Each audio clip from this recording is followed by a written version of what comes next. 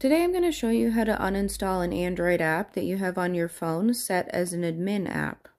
Before I do that, I'm going to show you guys that the app will not uninstall as an admin app. So I'm going to go to the app, click on it and hold it in, and then go to uninstall. Stay focused. Do you want to uninstall this app? Click OK. And as soon as I do that, I get a pop-up that says uninstalling Stay Focused unsuccessful. That's because it's currently set as an admin app. To fix this, you're going to go to Settings,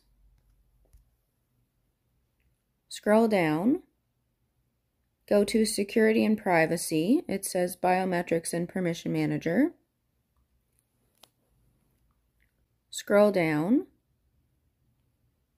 go to More Security Settings. It says Secure Folders, Secure Wi-Fi, and more. Scroll down, go to Device Admin Apps. Find the app you want to make a non-admin app so you can uninstall it and flip the switch to the left. Mine is Stay Focused. It's at the very bottom of the list. I'm going to flip the switch to the left.